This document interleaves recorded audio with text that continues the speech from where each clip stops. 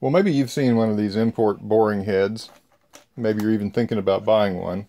And if you are, my advice would be don't. Absolutely do not buy one. Spend a little more money and get a good American-made boring head, or just any quality boring head. You can probably spend a slight amount more and get a used good one instead of buying a cheap import that doesn't work well. But if you already have one like I do, and you don't do a whole lot of boring, and you're just going to try and get by with what you got, then I do have some tips on how to upgrade this. First thing is replace all the set screws. The set screws that come with it are just complete junk. There's what's left of the ones that were in there, and the heads are all worn out, rounded out. One of them's missing just because the head rounded out and couldn't even be used anymore. Some of the heads aren't even centered in there. They're really just poor quality, so those go right in the trash. So I'll put the part numbers down here for the ones I used, but the ones I got were an M10 by 1 1/4 and M12 by 1 1/2. Those are the ones that fit my import 3/4 inch boring head. And there's a good chance that if you do have one of these, it's probably just like this. It'll probably use all the same hardware, because I think these just run off the same manufacturing line somewhere in China. But double check before ordering them, but I'll put the part numbers down below in the video description.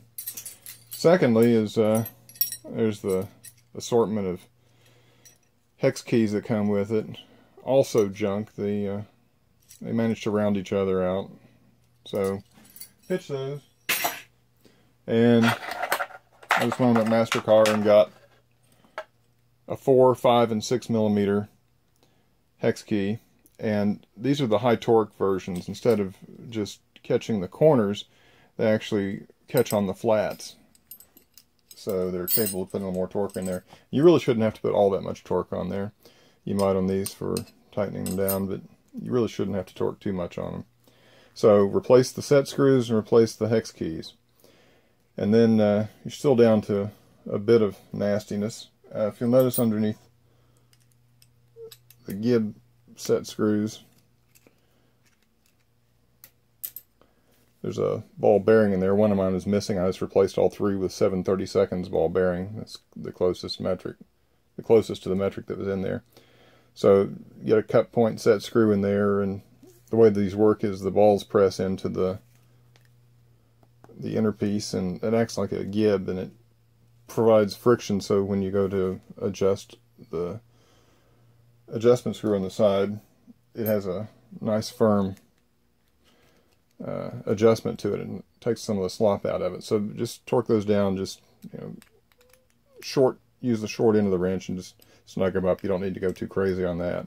And then you'll be able to feel when you tighten up on the adjustment that there's some tension in there. You'll always have backlash, and these import ones have a whole lot of backlash, but you're only going to be adjusting one way, so that shouldn't be too much of a problem. And then if you have one of these import boring heads, there's a very good chance you'll also have a set of import boring bars. There's the larger set. I've also got a smaller set. These are pretty crummy too. I found the carbide to be alright. It's just little brazed on carbide chips there.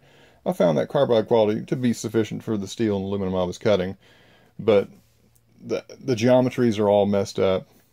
There's a good video explaining exactly why the boring head, import boring head, and these import boring bars are time-wasting junk.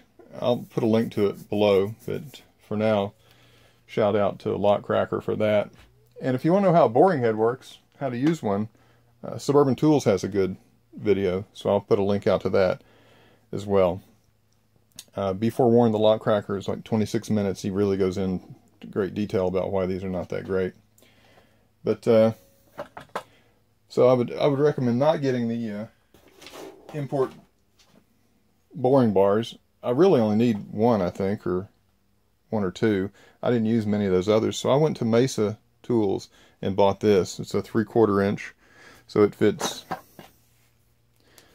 into my 3/4 inch. Notice it has a flat on there. That's really important. the set screw will now torque down on a flat. And I replace these with flat-headed set screws, so the set screws are flat, the side of the boring bars are flat, so that flat on flat, it won't mar this. And contrast that with what you had going on before, completely round boring bar. So if you tighten this down enough that it doesn't turn, you've probably marred the round boring bar, and then good luck getting it out, because you know, if you marred up the flat, which you're not likely to do in this scenario, but even if you did, there's clearance there on the flat to the round. But if you have a round that's a tight fit and you mess it up down inside, then it'll never clear coming back out. So that's why you want a good boring bar. This one, of course, is a carbide insert, so you can flip it, pitch it. So you get three turns out of it, 3 cutting surfaces, and then just replace that. Readily available. So really that'll probably do most of the boring I need to do. The only exception is if I need to do some smaller boring. A lot of times I like to bore things that are under 3/4 of an inch, and this only goes down into a 3/4 inch or larger hole. So I couldn't bore anything really small with this. So what I've done is I've got a little 3/8 boring bar, and it's also a carbide insert. Uses these tiny little CCMT 2151. So little tiny inserts in there. So I wanted somehow to get this to work with that. So the obvious solution is to make an adapter. So I turned a little piece of 304L stainless on the lathe. So turn the outside to 3/4, the inside to 3/8, and then I put a little hole in the side there, a little cross hole. So this goes down inside, and then this goes down in there, and the set screw goes through the adapter. It's a clearance hole, and then it hits the flat on here. So when I tighten that down, it's almost self-aligning. Get you the geometry you need. And then that one I would snug down a little. Not a lot, but just like that.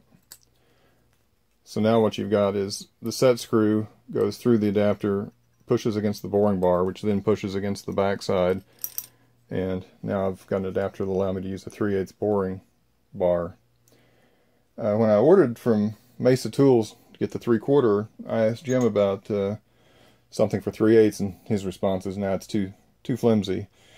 And yeah, it will have some flex to it, so you're not going to take any big heavy cuts with this, but I'm not going to be taking big heavy cuts on my import milling machine anyway. So this 3/8 works for me. He does have a half. If you have a 1/2-inch boring head, in other words, holes here are 1/2-inch size, he'll have a 1/2-inch version of a boring bar for you as well.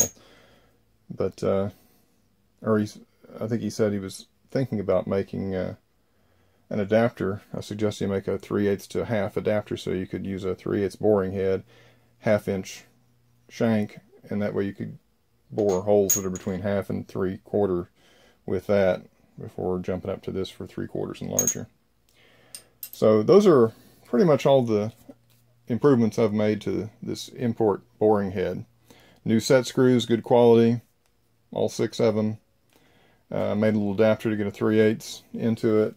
I bought a 3/4 of good quality, so now I'm using insert tooling. And then you'll still have some backlash. I kind of live with that, I guess.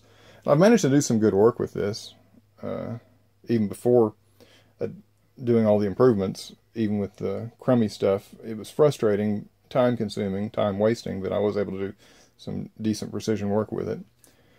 One other thing I'm thinking about possibly doing is I have an R8 arbor on here. I'm thinking about getting rid of that. I've sort of standardized on Tormach tooling system. It's a 3/4-inch shank off, in this case, the R20 collet holder. So I might turn this down so that this looks like this. So make my boring head fit into the Tormach tooling system. I'll lose a lot of rigidity doing that.